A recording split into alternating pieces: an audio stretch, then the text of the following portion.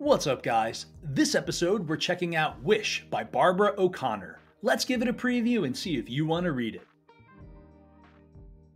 I looked down at the paper on my desk, the Getting to Know You paper. At the top, Mrs. Willoughby had written Charlemagne Reese. I put a big X over Charlemagne and wrote Charlie. My name is Charlie. Charlemagne is a dumb name for a girl, and I have told my mama that about a gazillion times. I looked around me at all the hillbilly kids doing math in their workbooks. My best friend Alvina told me they would be hillbilly kids. "You will hate it in Colby," she said.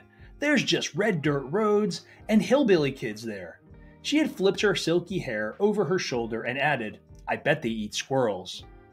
I glanced at the lunchboxes under the desks around me and wondered if there were any squirrel sandwiches in them. I looked back down at the paper in front of me.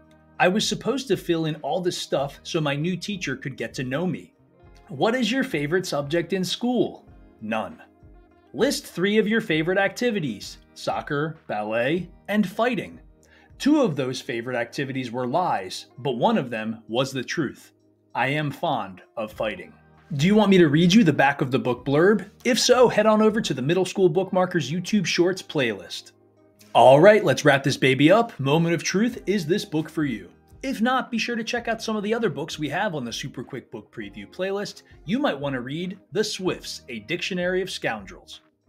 Thank you so much for checking out this book with me. Be sure to hit like and subscribe, and I hope you find something that you want to read.